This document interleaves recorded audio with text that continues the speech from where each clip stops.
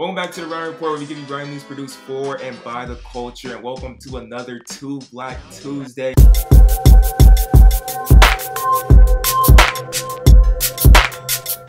Where we give you our podcast every single week. You can find it on all platforms from Apple Podcasts to Spotify. And that is Two Black Runners, where you're joined with me, your host, Joshua Potts, and my brother from the same mother, Aaron Potts, always in the building, bro. Aaron, how's it going, bro? We've been having some hot guests lately, some great guests.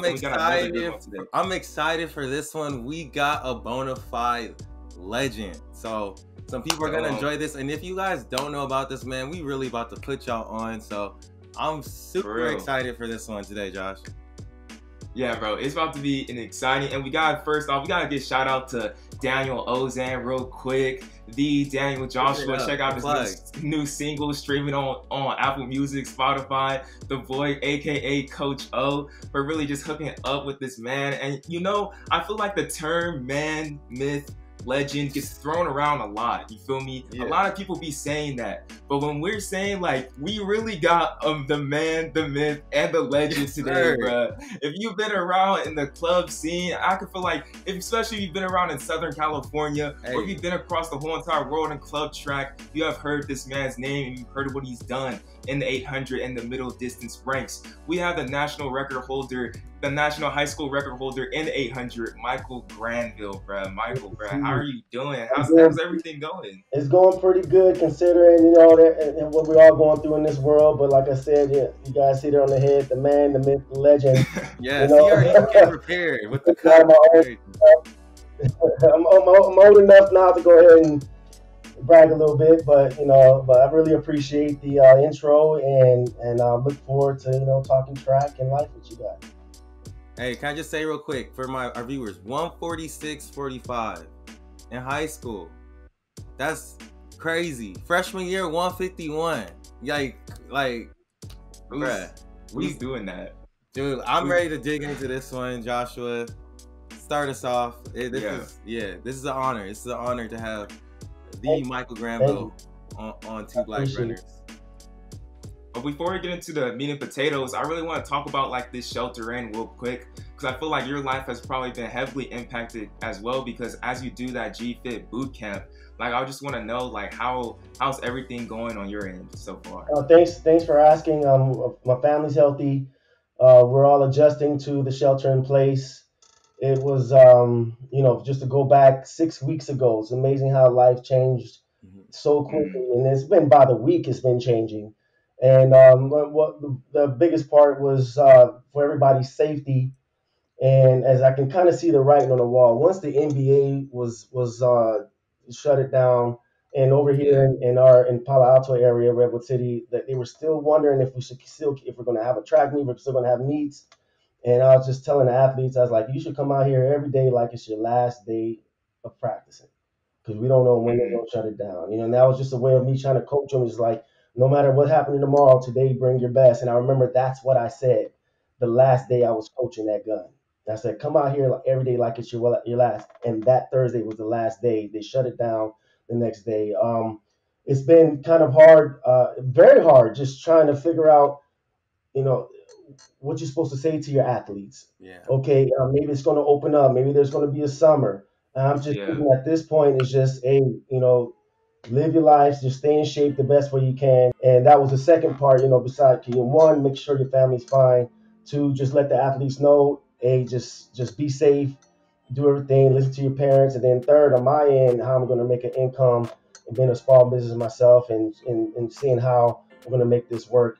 Back in December, I was wondering, I was like, okay, where's my program taking? Where's my program going? I'm the only person, I'm the owner, I'm the instructor, I'm the programmer, I'm the marketer. So as an entrepreneur, you just have to do everything from leading to washing the toilets. Yeah. And I was like, okay, what am I going to do?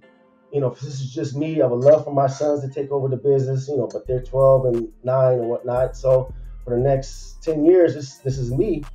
And so back in December, I was like, okay, I need to start having an online presence. I need to start having something online. And in December, I started doing some remote coaching for some ultimate frisbee athletes that were looking for speed and agility, which that's a big thing that I do.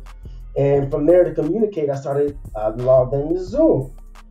And then come to start late February, it's just like I might have to use this for real, for real. Starting that time, I've been able to maintain my clientele. There's some that's off, but grace to God, I've been able to gather a lot more during this crazy different times. Unfortunate, but very fortunate if it just happened to be at the right place at the right time. Yeah. And sometimes it just works out. It works out like that, But the thing is, you gotta, you gotta capitalize when you can. You always gotta be looking forward to that next step. And it's no Yeah, just a surprise week that, later. I think just even a week later, I would yeah, have been late because that's when I started looking at other programs, started putting theirs on. So my first Zoom was the first day we was in shelter in place. dang, you were on it. You were on I it. had to. I got babies. I got babies. Yeah, Yeah. yeah, yeah. That's a whole nother type of pressure. That's I a got whole a nother type wife. of pressure. Man, yeah, we still got to work. Yeah, yeah, most definitely. And I feel like definitely when people grow up and like that, I feel like there has to be a lot of influence that you have to get at like a younger age. So just talk about your upbringing real quick and what brought you to this wonderful sport and where you're at right now in your life. So what brought me to this wonderful sport is my dad. My dad was a 660 yard runner. He was all about running. We have stories about Mr. Howard. Mr. Howard is Brian Howard's father. Brian Howard is one of the California's fastest, maybe top 10 100-meter runners. Maybe he won state. We were on the same West Valley Eagles team, and I remember hearing these stories about Brian Howard coaching my dad in Compton, and they were all about the workouts, grinding. Uh, Getting out there, not just focusing on yourself, putting in the work. There's always somebody out there doing more, and that's what my dad brought to the table. So he secretly wanted me to run track. He would race. I remember racing him kindergarten. I remember racing in kindergarten, and he would never let me win. Never let me win. Uh, Like I was going all out. I'm gonna beat this old man, and he wouldn't let me. He was going full blast, and that just gave me that competitive nature. Like I was doing push-ups at 2 years old. I ran before I walked. I went from crawl mm, straight to run, fell down, and at that point, my dad was like, "This guy is really about his competitive nature." I played chess, and I did something called Arco Jesse Owens. It was a local track meet series that led from your local area at Bell High School, and then you'll go and compete against people with I think it was pretty much within the state, if that much. But it was a couple meets a year, couple meets a year. My dad was all in the track, but he let me. I played a little baseball, Hmm. football here and there, but every now and then it's like the track, and then the '88 Olympics is the one that really brought me over just to see all that happened in Seoul, and then Butch Reynolds, the way he ran that 400 really mm, caught my eye. Edwin Moses, those were names that were said Go. around our house. Flojo, obviously, Jackie yeah. Bonacursey, and he kept saying, "Hey, this is some." Actually, he said it like this: "We're not going to pay for you to go to college. You got to find a way to get in on there. So this is a way you can get your college paid for." And I was hearing that since '88, '89, 1990. I was my goal was basketball too. I wanted to play that, and I played some baseball, and I can pitch. I was pitching 80, 85 miles an hour. I wasn't even throwing it to throw a curveball, but if you throw it fast enough, it'll move, right? Mm, And a gentleman named Haddad saw me running and on the baseball field, and he approached my dad and said, "There's a team that's looking for somebody to run on a relay, on a 4x1 and a 4x4. That team is the West Valley Eagles. West Valley Eagles is located in Canoga Park, Southern California, around that area. And a couple notable names on that West Valley Eagles: Quincy Watts, Oh, for mm. leader Olympic Yes. champion in 1992, and what? somebody Yeah. named Marion Jones. Oh, You know, what? Wow. clear the slate. Just so That's that's yeah. so that there's Say like no West more. Valley Eagles. So I remember I got my first pair of spikes. They invited me out to some meet in Canoga Park. We had to leave 6 in the morning. And mind you, my dad was happy about this. It's like, okay, baseball is good. My son can pitch. He can hit. but let's try this track thing out. And so they drove us out to Pinota Park. They gave me my first pair of spikes to try on, first uniform, and they said, here's the 400 meters. I said, we want to see if you can make, the team on the 4x1. Here's the 100 meters. So I get in the starting position, which is standing start for me at the time, which I didn't do any blocks. I was 12 years old, around that age. And it's midget, that's what they called it. And so everybody was in the blocks, and I'm the only one standing up. Gun goes off. Everybody goes in front of me, and then after about 20 meters, I passed them like they were standing still. Came through the finish line in 11.99 seconds. At that time, the national record for the youth midget boys was 11.98. Wow. And at that point, there was just like, okay, you are on the team. Yeah. I haven't looked back since. And this was your first meet ever? So I did the Art Code Jesse Owens in 88. Yeah. In 88, I did a 200. I did like a couple 200s a year. In 88, that was 88, and then I don't remember running in 89. So 90 was the next time we got on the track in the summertime. And so after that, next thing I know, I'm on a train on a plane to Spokane, Washington for the Junior Olympics, AAU Junior Olympics, and that's where I met Obi. And wait, can you talk a little about? That's when you first met Obi. Is that the first time you guys raced? And what event was that in? So I'm telling you, I'm fresh off the pitching mound, and fresh off. And so I hit this hot time, and I was happy about that. And then having a plane ticket, a plane ride. I'm still getting to know the guys' names on the team, girls' names on the team, the coaches' names. And so just liking the new blue and gray fit and flying, this whole deal. And so at this point, my dad wants to put me in the 400. Oh, yeah, that's why. So now they want to see how I do in the 400, see if I can be in the 4x4. So I got myself locked in the 4x1. It's like, see if you can do a 4x4. All right. And I remember just before that, my dad jogged me from Bell Gardens to Southgate, which is about 2 or 3 miles. And we ran to a park. It was a park about as big as my living room, so kind of small. And he says, from this small patch of grass, you are going to change the world. You're going to take it to the next level. You can always look back at this patch of grass from humble beginnings. You're going to, change the world. You're going to change, at least my world. And we went to Spokane, and a couple of athletes, like, all you can hear is a hum.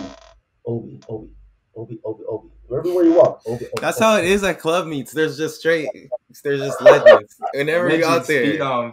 And I'm like, again, I'm telling you, I'm fresh off the mound. I'm just understanding people's names. I'm learning how to put on spikes. And then other than that, I hear is Obi, Obi, Obi, Obi, Obi. What's an Obi? What's an Obi? What's an Obi? And I think of Star Wars or something. And they show me this guy, nice shaved head. At the time, I had him probably about 1.5 feet. And it's like, that's Obi. And back of my head, I was like, I got Obi. Yeah. And my dad, he was a student of the sport. He kind of talked around and found out who Obi was. And he said, hey, you know this kid, Obi they talking about? He goes, yeah, he's for real. All right. So this is what I want you to do. I want you to take it out. And my dad cussed a little bit. I'm not going to cuss, but my dad's like, you take it out on him. And then let him catch up to you at the 200-meter mark. Let him pass you. You could give him that feeling, like go for it. Don't let him get more than 10 yards away. And then try to walk him down. Like he felt like he's like, and plus I was running the 400 for the first time. So he's like, get out for the first 150, like that's the last race you go run is 150 meters. He says, and then just chill and wait for him to come through. Luckily, Obi was on the inside lane. I got a video. I'll show this to you guys. It's on there. So anyway, that's all. They started off. I was probably in lane 6 or 7. He's in lane 4, and it's a black track in Spokane, Washington. And then I get out, high socks, ASIC spikes, leading at the 200-meter mark. And then you see in the video, Obi he came and swooped me up like he did everybody in his early track career. Swooped me up. He probably wasn't used to being that behind at that point. That's probably what happened. and he swooped me up on that turn. And I knew, I was like, dang, Daddy was right. This is what he said was going to happen. And so I said, but this kid is moving. And so I just was like chilling. And then you can just see coming off the turn where I thought he was 10 yards ahead, but he was probably 15. And at that point, I was like, this is my daddy said to catch him. So I was like, all right, let me catch him. And I came down and looking back at the video of it, I can't remember the time, but since looking at the video within the past 2 years, you can just see me catching up to him where I caught a beat on him. But then after that, the crowd gets in the way. So all you see is the last part was this distance on the screen. Then you don't see anything. You see people just like kind of going, oh, this is what we do. They're not even looking. Then you hear a hum. Ooh. Yeah. Chorus. Ooh. And, and then as the swing cuts back in, you see me chop in on them, come across the line. We both lean. I still think I won. I still. And but they gave me a close second. Then they tried to disqualify me. So they tried to disqualify me, saying, "Oh, you ran out of your lane, coming to catch them," because they a conspiracy theory. Just like nobody's supposed to be doing this to Obi, so you must have been out of your lane. So no, I was like, nah. We had the camcorder on it. We gave him the video. It's like, all right, you took second place. Meanwhile, I'm like, what's going on? Like, I just ran like a 54 seconds, in the 400 at 12 years old, and this guy, and ever since then, Obi and I has been, battling, or during the 90s, we would battle just like that, every time we would race. Yeah, for y'all that don't know, I was just gonna say, for y'all that don't know, Obi Moore, another California legend, ran 45-14 in high school. Google him if you don't know. Go ahead, Joshua. Bro, I'm just really curious how you said, like, on your club team you had Marion Jones, you had Quincy Watts, crazy. And then even your high school career and during club you raced against Obi Moore. You raced against like greats, like legends, like people that went on to win Olympic gold. Yeah. Just like, how do you think that really like shaped you from a young age? Because I feel like for me and Aaron, we can attest to this from ourselves, like being around people in like club track that go on to be in the NFL or like going on to be in the Olympics. Like we've been around a lot of like talented individuals. How did that shape you being around the best of the best at such a young age? It made you think it was possible. It made you think it was attainable, and at that time it gave you that extra reason to get up and do a push-up, extra reason to go out there and do that Saturday workout where you felt like, why? Because you'll see that Quincy Watts and you see what happens. You see a Marion Jones at the time just making it look so effortless, and then you'll see them working out and know why they're in the position that they were in. Another part too is you want to surround yourself with greatness because there's no falling back on it. And at this age, looking at it now, like, what is it all about? And it's just putting yourself in a position to be with those like-minded people, those amazing people. And just like we are right now, dealing with 2 or 3 amazing gentlemen. Yeah. And because of this one oval that put us together, that put us in that hard work and everything. And it's all about just that community of effort, of like-mindedness, of good people. But that's it again as more than an adult. But back then, it was something that was like attainable. There's somebody that is doing it that's not that much older than me and is doing everything that's right to make it to the next level, and it's showing. And so, and then it was a little competitive. If obviously I'm not racing Marion Jones, Angela Williams. There's a lot of slew of names. There was obviously Obi, Tyree Washington. I mean, there was every week, and especially in California, if I wasn't competing against you, I definitely was competing, at least for a little article in the newspaper, or at least for a little extra highlight, because there was no Instagram and there was no, Facebook, and there was no TikTok, and the way at least you get recognized was 3 days later in the Sunday paper, and we waited for that.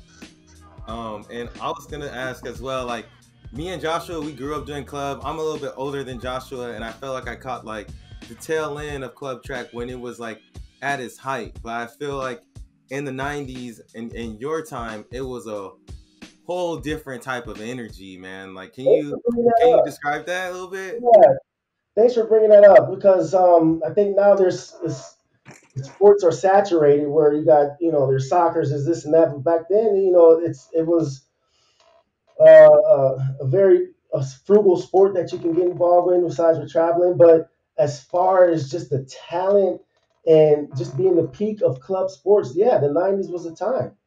We had, I mean, Texas schools, we had Florida schools, and everybody's records breaking every year. And I remember too. I mean, it was just the 800 was start at 12 o'clock. It'll say it on the program, but you probably wouldn't run until 3. It was so many races, Yeah. so many, And I was thinking, why are people running 800? Why are people running the 400? But people were, athletes, coaches. It was huge. I mean, West Valley Eagles. That was a top team. LA Jets. That was another top team. We had the was the Bears. What was them called? The so Cheetahs. Oh, can't forget the Cheetahs. Southern Cal Cheetahs. Those so Did y'all Quiet Fire still back then? Quiet Fire. I know about Quiet Fire now. Yeah, Quiet Fire was around still too. Were you on Quiet Fire? No, but Quiet Fire was legendary when we ran because every time someone on their team would win a race, they would start singing "Fire." Don't, Nice. don't. The whole Nice. and they had a whole bunch of people on their team. It was Love it. crazy. I It love was it. I feel crazy. like in the young man on the Quiet Fire that broke my 8th grade record. Elias. Yeah. Yeah, we're actually yeah, that's one of our I'm actually good for friends with him. He's one of the homies. But yeah, he was a legend. He was a legend too in club. You go to the meets, what race is Elias in? Who is he racing? So like definitely understand that energy. And I feel like for you, we were talking about it, we were looking back at the all-time list in the 800 and just all over in the 90s for high school as well. Yeah. Like it was crazy, specifically in LA, like especially with you and Obi, but there were other people like Joshua saw like there was like 9 guys under 150 that year. One of the years. Was that 1 year, right? And that's that 1 year. So we had my junior year for sure. Arcadia, there was 3 or 4 people under 150 at Arcadia in April, right? But as far as I mean, we had the Levine brothers up north. They were towards the tail end of our '90s route, but starting at the beginning, we had like Brian Woodward and then Vondre Amore, in 1993, and then Vondre Amore and me in '94. Where it seemed like each year it went down to a lean, except for my senior year, and then the next year after that was a Levine. I mean, there was every year it was there was no chill, unless you're doing a league meet or something. And then the way my dad coached me, league meets were workouts, so I'm running at 1, the 8, and the 4, boom, boom, boom, and doing some repeats afterwards or something, pushing a Cadillac. That's from club to high school to 800 being the hottest event for a couple of years. There was no chill, man, no chill. So we're putting me to the point where I felt like I needed to perform. I didn't want anybody close because if you go to the league. We also brought that up too, how we were saying like, was the 800 like one of the premier events then too, where like everyone was like, oh, we got Michael and Obi and this guy racing, like everybody sit back, like it's about to be crazy. Or even the 4 too, because you guys had multiple guys around 45. Yeah, I think the 400. I mean, the Harrison brothers, Harrison twins, was doing their thing back when I was there, and they ended up going like 45 seconds. So every year there was somebody going 45. I ended up going 46 myself. But I think the 800 was premier event because it got to a point where I've even heard too, they was putting money in the stands. Who's going to get them? Who's going to get Michael this week? So it was a lot of gambling going on in the stands. And when I say this is from some reliable sources, it's from reliable sources. And I heard it from my uncles before, but I just let that slide. When I heard it from some people recently, it said, you know what, the biggest draw besides seeing you guys run, we'll see who's gonna get the big money, who's gonna take me down or something or whatever. So, and especially my senior year at Arcadia, they said it was probably the most money exchanged under the stands in any Arcadia event. I'm not trying to talk about this anything, but So, but not to just toot my own horn. Trust me, like I said earlier, even though I wasn't competing against other athletes in 100, 200 field events, as soon as the 800 was done, there was another highlight event. In the hurdles, there was another highlight event in the 32. There's another highlight event, in the pole vault. We had Scott Slover going 16, 17 feet in high school. We will always compete against who was the athlete of the meet. So we were really gun, and I think that's a big part of just having somebody like me that was just hitting those times, and he was reliable of having a sub 150. Well, maybe bring that out of Mm. somebody else. Just like, hey, you just carried along. On me, on my end, the person, the carrot in front of me was the Olympics. The carrot in front of me truly was to break every national record there was. My goal was to hit 144, 145 every time. And Wow. that was my drive. My drive, 300 push. I tell my athletes, I did 300 push-ups, 300 squats, 300 sit-ups every day, just so I can breathe right. And just because I made me feel good, and that was my carrot in front of the stick. But then with me having that, I'm pretty sure I brought in a couple of other brothers, maybe a couple of other sisters in another event. They say, if he's pushing like that, let me take it to the next level. And that's why I believe we've seen like that many sub 150s in the mid 90s. This is my last But little comment I want to say on that. But I'm sorry, Joshua. But I just wanted to say, no, you're like, good. I feel like you said about the push-ups and stuff. I feel like your era, like my dad, you guys were built like dads back then. I mean, I feel like our dad did this with us. Like, a funny thing is, my dad told me that he used to come to my elementary school when I was in kindergarten, and when we used to race, and he would be there yelling for me to, like, cheering me on, like acting like crazy, you know. And I remember one time too, my dad, he was like, I was like, yeah, bro, like I've been doing like 200 push-ups a day, like when I was in college competing. And he was like, I did 500 when I was boxing. So I felt like your era like built a there's a Yeah. different type of athlete in that era. And like, Yeah. how do you why is it a little different now? Or like, what do you think about like the current state of like of the millennial athlete, or the Gen, is it what, Gen Z, Gen X Gen athlete or Z, something? Gen Yeah. X. So, well, on my end, grew up below the poverty level.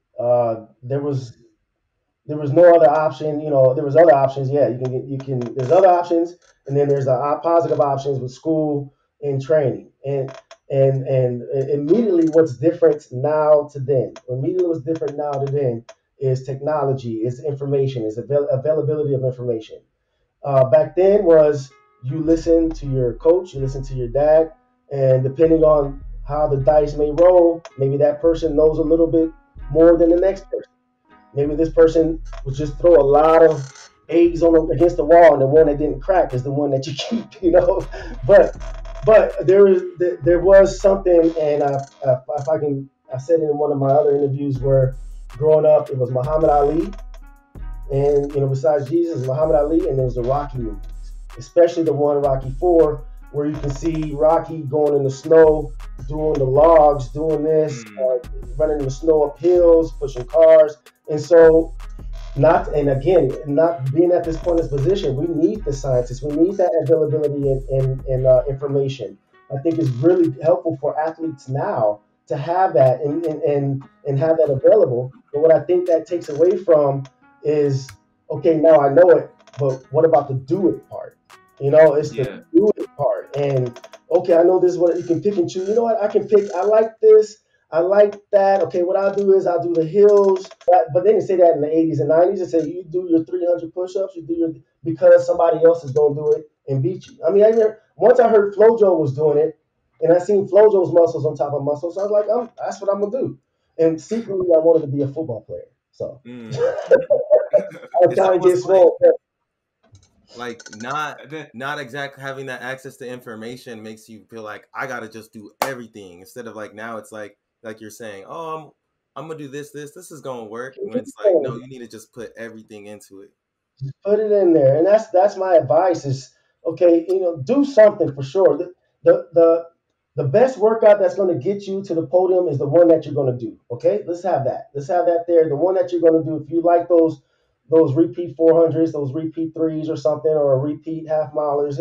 If that's something that works for you, you want to keep in, yeah. But there's the other stuff that you always think twice. Is like, I don't feel like doing it. That's probably stuff you should do too, as far as working out. Yeah. And I would get up, and and I would do my squats. I would do my heel raises, jump roping. My dad had a gym, and it was every year we'll just add a new piece of equipment, a heavy bag, a jump rope, maybe some dumbbells. And every day, I did play my video games. I stayed up too late sometimes doing that. But the end all be all was, I love to work out, and I felt like there was a great transition from doing that, the stuff that people don't see, and then it showed when it was time to show. That's why I would every day, do my push. I would jump rope 1,000 jump ropes without missing. I would speed back to where you just couldn't see the ball because it was full of sweat. Just and there was nothing else to do too. There was nothing else to do.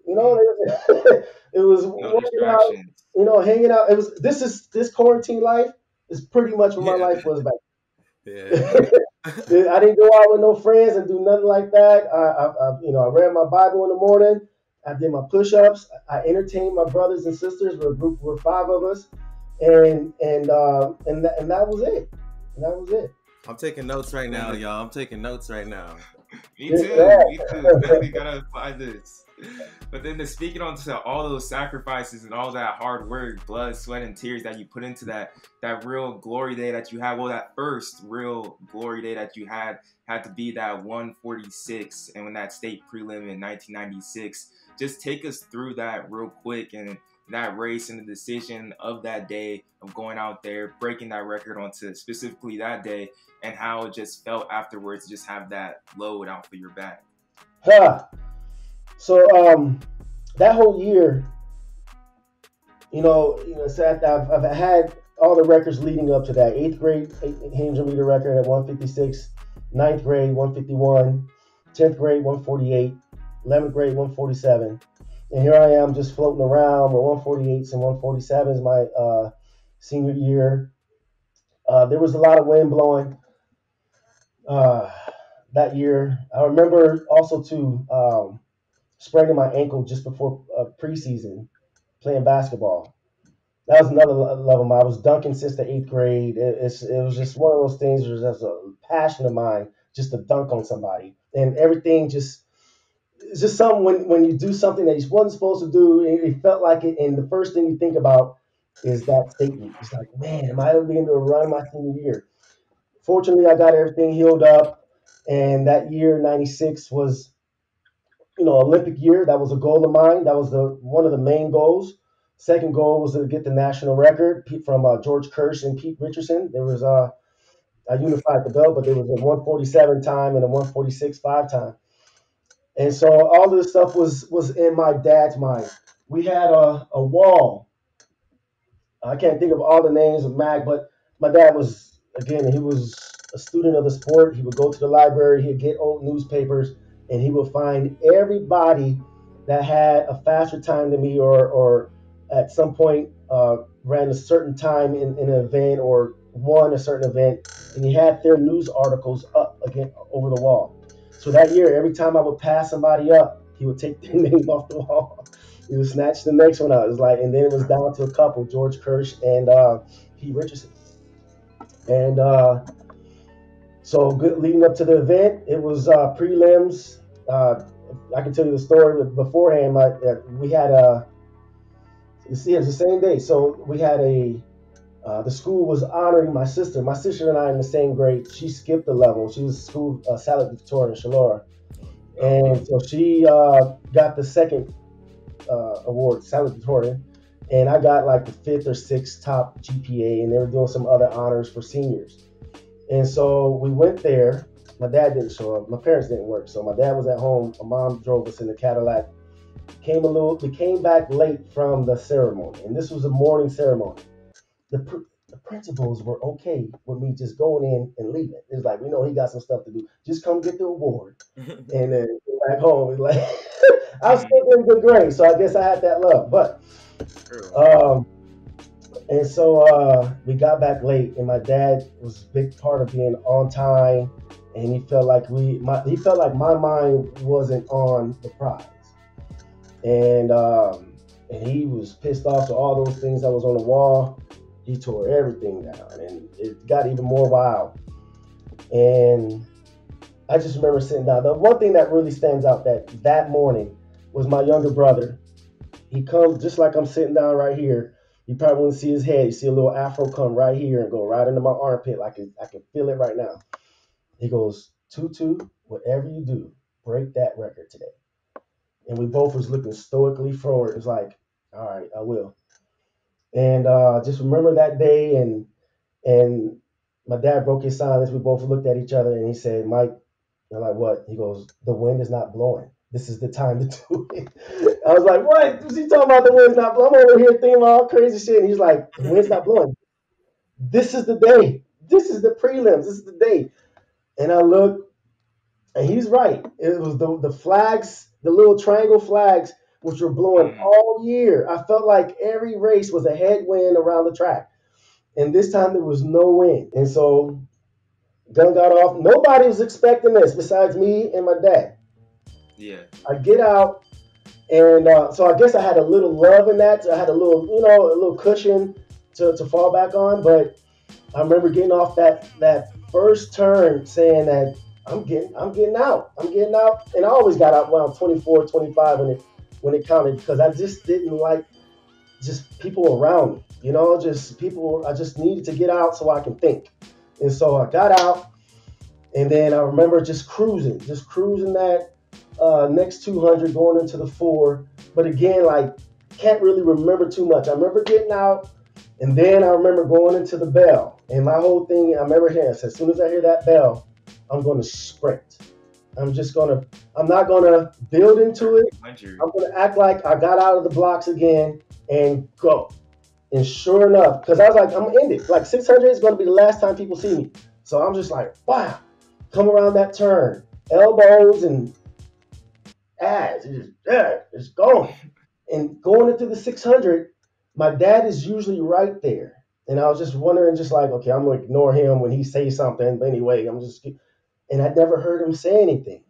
I was like, whoa. And I just felt like I was in no man's land on that final turn coming home. And then two, I just came through, and I was like, I am not sore right now. Like, I am feeling okay. After all that, I feel fine. And that was like the kind of conversation I was having in my mind. I was like, what's happening? So I Yeah. come across the 700-meter mark, and that's when I heard my dad, the first time ever that he was on the 700-meter mark. And he told me 129. I remember hearing like 129, 130. I said, "Oh shit!" So I took off again. I was like, "You do the math. You're like, this is gonna be something." So I took off again, and then the last 50, truly, I felt both feet on the ground at the same time. I can hear the crowd. I knew something was happening, but I was just like, just make it through, make it through. I hope I don't fall. Just all the different things. Just form, knees up, don't waste the energy, don't look back. All these different things, just telling yourself. And I came across, and you can just see 146 on there. And I remember at that point, I looked at the stands, and there was two of my good friends from high school happened to go to that meet, and a lot of people weren't going to meets from my high school, but they said that's what makes me remember now. They were saying, I think this is the day you're gonna do it, and we told me that they told me that, and they went there, and I remember seeing it was Juan and Burn Dog and Juan. We were part of our little dog pound. That's what we called ourselves, our lunch break dog pound. And I pointed to them. I mean, and seeing from the video, I popped their hands, and then walking back, you can just hear the announcer. Just recently, I got the video from one of the videos from this, and just hearing. You don't really see me running so much, but just hearing the announcer go through the race is just true history. Just to hear maybe what people were going through seeing it, and I've heard so many people tell me that they were there, and they had to tap Mm. people and say, "Are you watching this? Are you watching this right now? Like, this guy is actually, he just came across at 51 seconds. I Yeah. think he's doing something." And they're like, Wow. and then toward the last 200. So ends up breaking the national record. That moment was it was a feeling of accomplishment. It was a feeling of like, all right, fine, I'm good. I'm done. That's exactly what I said. I said, I'm good. I don't need to do anything anymore. And he was like, I'm happy for you, this and that. And I said, I'm done. And he was, what do you mean? I was like, I am not running. I'm done with all this running stuff. And he said, Mike, nah, you got to come out tomorrow. You have to come out tomorrow. You got to complete the process. And I was thinking about stuff that was happening earlier. There was things just trying to figure out, like, what am I in this sport for? I got everything. I checked all the boxes as far as records is concerned. And I was like, F it, I'm done. And we talked all night. We talked all night. He says, okay, how about this? How about this? Just go out and run the first 200, and then just jog the rest until somebody tries to challenge you. And if you feel like going for it, go for it. And then if not, he knew I would be competitive, but he just needed to get me to the line. And so the next day I agreed, and I went to the line, and that's the race that's on YouTube. Another race that's on YouTube, the finals day. And I get out like I usually do. And it's funny, the next day, so it was probably about 10, 12,000 people there on the prelims day. And it was packed. It was definitely packed. The next day, people were hopping fences. They were licking the stamp to get the stamp. It would have to have been over 20,000 people there that day. Over the stamp. It's like, oh, we know he's going to do it again today. I apologize to all you guys for the next day. But, hey, I was just happy to be out there. And looking back at it now, I'm glad I did go back and complete the process. I was just going to say, going back to the state meet. So after the state meet, you win, and then you almost didn't even run state finals. No. But you end up going to UCLA and having a career there. What was that summer like? When you were going into that summer, because I know you had colleges all over you since you were probably a freshman. I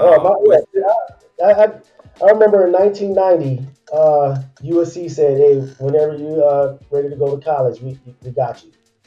In 1990, I had caught this guy. So Obi that same year I was starting track. Obi had put like a 80-meter lead on us, and then I had to stick next, and I caught that lead and changed my whole track life. And it was just like, hey, boy, you're illegal, and whenever you want. So yeah, I've had some colleges talking to me. My whole thing was wanting to go pro. I wanted to go pro, right? I say to kind of keep the dynamic of my dad and I coaching, which I thought, there was it was tough, but the dynamic I think it worked. So it worked as far as the times and everything. My dad said, you need to go to college. And so I went to the Olympic trials, made it to the second quarterfinals, almost made it to semis. And then the summer leading up into college was just trying to figure out, man, how's this going to work? Part of me was just like, because I would train as a boxer. I would run on grass. I would run by myself. I wasn't a part of a team. Yeah. A team dynamic. Like, okay, this person is going to lead this interval. This person's it was me and my sister, and it was two different speeds. Yeah. But so that was the whole thing, getting into college. But just the first year, I was just trying to figure out, who am I as a teammate? Who am I as a person that's broken every record and has, the weight of the world, I felt at the time, on my shoulders on how to progress. Like, how can I continue on this train that I've been on rolling? And there were some hard times. There was some really hard times. I was definitely a target. I remember getting taunted in my freshman year of college, just in the relay. And people are running fast. Before you can be, 20 meters ahead of somebody within a couple steps, there was no distance between you and the next guy. And that's practice. We had, world leading runners in practice. We had Ibrahim Hassan. It was a 44 high 400 meter runner right there on the campus. We had Jess Strutzel, who took second behind me, was now really starting to make his key. He ended up being one of the fastest Bruins ever at 145, besides Corey Prim. And so it was a wake-up call. It was an adjustment. It was trying to figure out, how do I fit in as an athlete in this prestigious school and this coaching staff, and then you have these professional athletes that are intermingled within your day of. So you just have all you got Otto Bowden, John Drummond, you have Marie Jose Perret, Quincy. You have just before your practice, you having these all stars, right? Maurice Green right in front of you doing block work in the beginning of the dry phase. So I started to become a student of the sport at that point. I started knowing people's names, understanding like, okay, how does John Godina train for the shot put, or Silala Sua in the discus, Mebrado Kefleski. So I'm just at this point, I'm being more of a student of the sport, more of a teammate, and it's just crazy. Besides my freshman year, I remember just figuring out like I felt like I was on an island. I was like, man, I'm out here doing some sport that my dad wanted me to do, and at the time he wasn't a part of my life anymore. I remember shaking my head. I was invited to Mount Sac Invitational for the big boy event for the 800 meters. And I remember talking to my dad, like, hey, this is the time I'm running. This is this and that. And I looked up to see if he was there, and he wasn't there. I was like, you really by yourself? So it just took, it took a lot out of me to find, okay, reinvent myself in the sport. Like, why am I out here? And then from that point, it took a bit, but it was become a great teammate. It was become a student of the sport. It was become eventually a coach like I am now, just to really learn. And you can imagine how I felt every year getting slower. It's just like, what? And I wasn't putting in work. I was putting in work. I was there, hitting the weight room. I was, bouncing back between, sprints and distance. I would get hurt.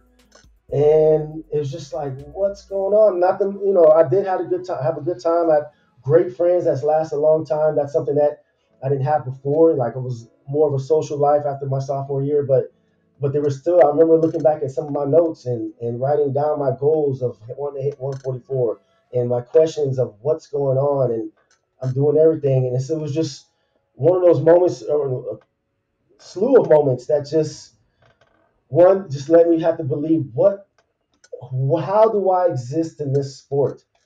I almost don't want to tell anybody about my records anymore because I'm not anywhere close to that. I still feel like I can make the Olympics so I switched to the 400, and I think because the 800 was just eating at my brain, that last 200. And I remember every time where I felt like before I would press this button, this figurative button in my head, and that was my kick. All right, now hit the button, and I could run a 27 the last. So I feel like I can do that. But then as I got older, when I felt like hitting that figurative button, just wasn't delivering. And so I felt like it was mental. Looking back at it now, I probably should have went in and seen a psychiatrist, a sports psychiatrist, which just somebody to dig deeper in what is it, And I've had friends since talk about that. But anyway, I decided at that point, it's like, let me try the 400. And so all my years of running the 800 and all my accolades and records, like 146 definitely is up there. But there's something that I did that I give to myself, is like, you did this, with the help of coaches, but you dug deep and you found you found that champion on the inside. And 2000, my senior year, I was feeling that this is the year after we had a really successful run in the 4x4 in 1999 NCAA championship in Idaho. And we ended up winning and hit that 45. So that whole year, I just trained as a 400-meter runner going up until 2000 March. I was doing one more block start just to prepare for the dual meet that weekend, and I pulled my hamstring, something nasty. And so I was just like, are you serious? This is going to be the year. I came back. I did acupuncture. I did physical therapy. I worked my butt off. I had to end up, when I got back, it was not 100%. It was 80%. They put me in the 1500. I ran 4 minutes in the 1500 reluctantly. And I was just like, And eventually I got qualified for the 400 meters for the Pac-10 championship. I get there, and they only have enough people for one heat. So we don't do the prelims. They move it right to the finals the next day, which gave me a little love because they gave my hamstring a little. I didn't have to hammer it twice. And by the grace of God, man, I was in last place with the last 110 meters to go, and something just clicked. That button worked. I hit it, In the last 100 meters, I came down the line and won the Pac-10 championship. It was one of the slowest times to ever win a Pac-10 championship, but it was one of those things I look back on as like that's something where I dug deep and found the champion within to finish pretty much what I thought at the time was the end of my track career with the win. So that's pretty much sums up my. I mean, what will sum up my UCLA college career is, oh man, the support, the lessons learned, mostly the support I got from my fellow athletes. You know, they understand. They definitely was in awe of what I did in high school, but even more so, they see me as a team captain. They see me as somebody that's as hard worker. See me as somebody that has a sense of humor. That they made it fun to go to practice, and through that, there's some bonds that will never be broken, and that's one thing I get from college. And then next thing I know, I get called up to Palo Alto, California, to run for the Nike farm team after I hung up the spikes from Coach Frank Gagliano. Have you heard of Frank? You know Frank Gags?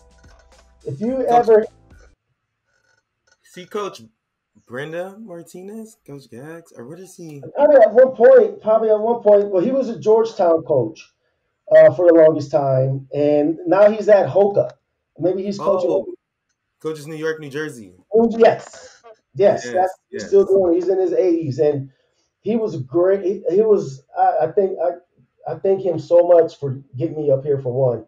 Once I moved up here, after 3 days of seeing people riding bikes and bike lanes and being about their fitness, I'm like putting the flag down. This is where I'm gonna raise the family. This is where I'm gonna live. Again, I didn't run as anywhere close to as fast as I could, but it was just one of those great environments to train with, and seeing these elite athletes, take it to the next level, and seeing track. These are the years where I really start to like track and take it in as a fan. Because before I was running track, I couldn't tell you a name of anybody because it was just, push ups and sprints, man.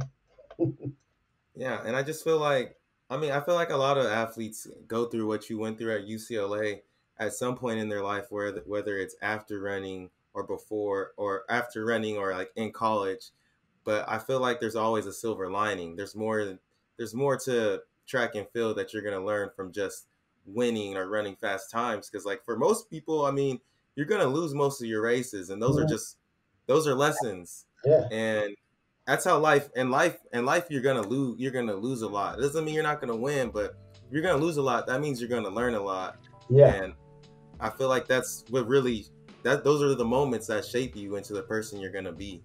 You hit it on the head. I mean, that's just being a coach. Those are the moments where I pull from to help out. Yes, I can tell my athletes. I have a team, about 150 kids, and I want to say maybe 70-80% of them just out there for the camaraderie with their friends, to get out of PE, to get in shape, or to try it out. Then you have your handful that have aspirations of going to the state meet or having the school record or even knowing what a record is. And so I dig a lot of my learning experiences from those times of not being at the top, those times of fighting my way for fifth place or find my way to be on a relay team just to get into the national championship, or each day in practice just to fight out just the normal routines of how you get out there and push yourself through injury. How did I do that? And I tell a lot of my athletes, I said, people get injured. That's something that's happened, but that's not the time to disappear. That's the time to be even more close. That's the time to really understand your body and do all the little intangible stuff that's going to get you back. And this is the time to immerse yourself. Maybe take some notes. Maybe take some times for me. Really be involved. You never know what happens down the line, and all these learning experiences can be very lucrative in the future. And I was talking to Joshua, like I was saying, you're 146, because some people they'd be like, Michael Granville, he ran 146, but he didn't do anything at UCLA. But I'm like, that's not Michael. You don't know Michael Granville. Like, that's not the end of his story. That 146 opened up so many opportunities to you. Yeah. Which led to you, creating this amazing family. You got GFit going, and all of that 146, that was a big day in your life, and it Yeah. honestly just snowballed, and you took advantage of it, and Yeah. it I got found my you niche. You know, where you are today. you find, yeah, that's one thing you find in the business. You find your niche. You know, there's all these different fitness programs out there and these apps and these other boot camps. But what makes mine work? You know, and so I definitely use that track background, that 146, that understanding of how to push yourself and market it that way, and then just having a team orientated person and having a sense of humor, you know, and just kind of putting sense of humor, track background, and just knowing everything I can about fitness and putting that together and just developing a program to build a community to get people who normally wouldn't work out to want to work out and then make a business out of it. But you do have a lot of you got the track heads, you got people who know stats from the 20s, 40s, 80s, and who has the world record in the 800 meters. You know, only certain people know that. But there's so many people in high school and junior high know who has the high school record in 800 meters.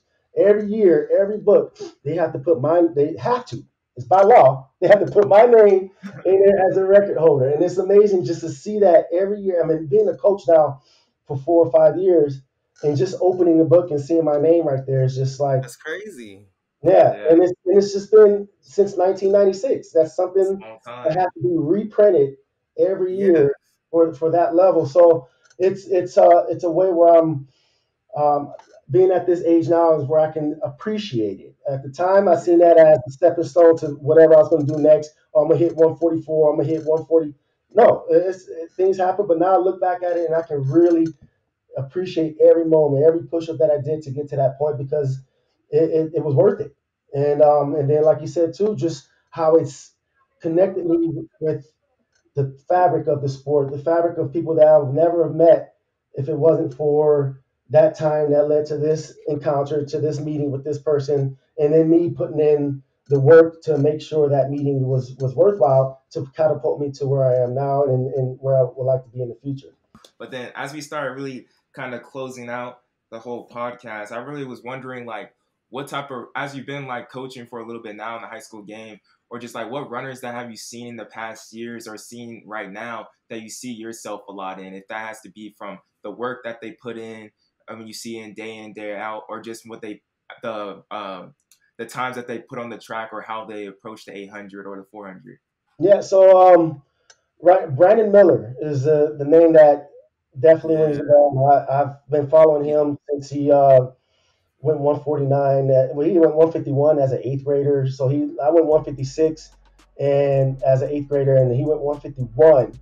And I just remember my direct messages blowing up. Like I don't get stuff that blows up like that, but when he hit that time, it's like, hey, do you know Brandon Miller? Brandon's coming out to you. I'm like, what? So I looked him up, and that's one guy that I cheer for. Been following him. You know, he went 149 as a freshman. Yeah, he did 149 as a freshman, and then I think close to 148 or 149 as a sophomore. Maybe he was injured last year because I didn't really hear too much from him, and I was hoping this year that he would get close again that time. So that's one guy that I can see myself in. As far as him seeing the footsteps that he's going through, he's gone about what sub 410 4 he's more of a miler, 800. Yeah. With some I think he has a 47 second speed. So that's one guy that I'm cheering for, and I hope that he continues going. I wish him up. I think at Texas Tech he's going to. Texas A&M. A&M. Yep. And then the other person, he's at University of Washington right now. He kind of actually reminds me of myself as a runner. It was a bigger half miler. His name is Isaac Green, but he's a freshman. Hey, you know, yeah. I know. His sister is on the Aggies, Claire Green. What? Oh, yeah. Yeah, and so his uncle is a good friend of mine too on Facebook, and his uncle did. He was a coach up here too. So, but no, that's one guy I'm cheering for as one of the bigger style runners. You know, 6 foot plus, 200 pounds. When I ran, I was about 185, so that was one of the bigger half milers at the time.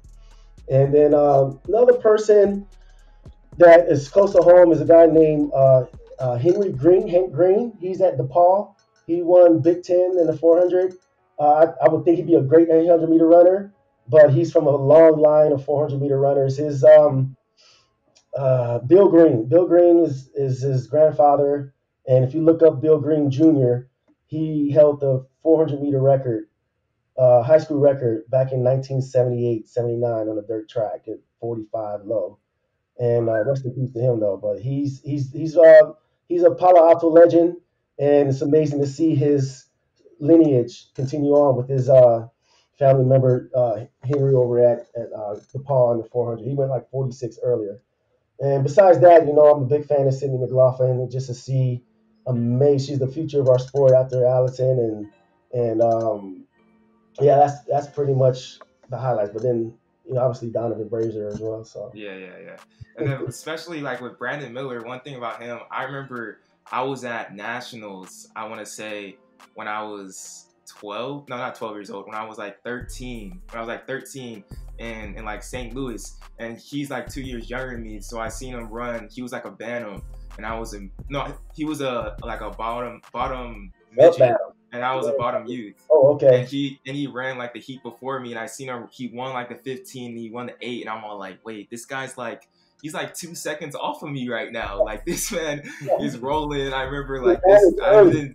Yeah. So then to see him going up through the years, and like to see people like that from club become like really just like great runners, it's a great thing to see. Even if they're not even from SoCal, but you always like root for those guys that you've seen them in club and now they're on the bigger and better things. It's good to see that come out from the sport.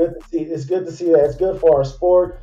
To start off early like that is good for American track. I would like to just continue to have that kind of cheering section, that kind of uplifting within us as brothers and sisters in the same sport, because that's what Europe is doing. They have this going on from the club, from the bottom to the top, and I would like to see us continue having that type of tight knit fabric as a country of amazing athletes cheering each other on, and hopefully getting the right mix of hard work and that gritty kind of working out mixed with science to get us to that next level.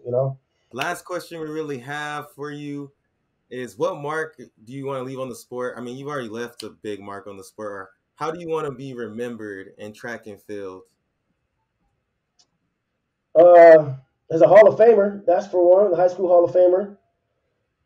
Two, as a coach that makes kids want to compete and push themselves. That's as an athlete, I feel like that 146 is the first thing Wikipedia says about me, so I'm gonna go with it.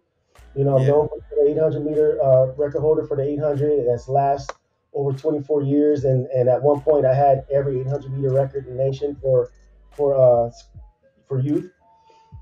And then two, I just want to be seen as a person that's just a resource for fitness, as a inspiration for people to be better in health and fitness, be it running track or if it's just doing some sit-ups or having some routine in their fitness. Because what I'm noticing right now is that this is something that's keeping people sane, having an avenue to where I can be on the screen like I am now and taking us through a workout to where it can add some normalcy to life. It's amazing we're at a point where sometimes people want to get away from working out. Now we understand how important it is.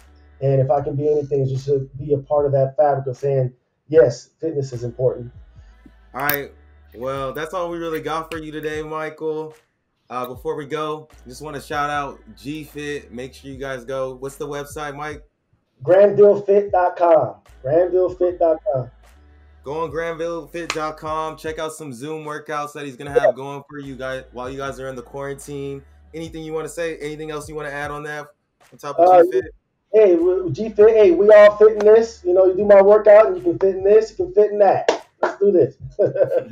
Honor to have you on. Thanks for coming on. All right, thanks a lot, guys. I appreciate it. Hold on one second before y'all go. It's Joshua Potts, and I just got a few closing remarks. First off, I want to just say thank you so much to Michael Granville again for coming on the Two Black Runners podcast. It really was a pleasure to really sit down with a legend, bro. This dude is like a mythical creature. Like, for real, that's what type of legendary status this guy has, I feel like, and what he's put onto like the whole entire track world. So it really was an honor to sit down with him. The anniversary of his national record is actually a couple days from now, May 31st. So yeah, look out for that. And then also, we just want to say, if you made it to the end of this podcast, either if you're watching this on YouTube right now or listening to it on Apple or Spotify or Anchor or anything like that, just want to make sure and just say that we really appreciate it.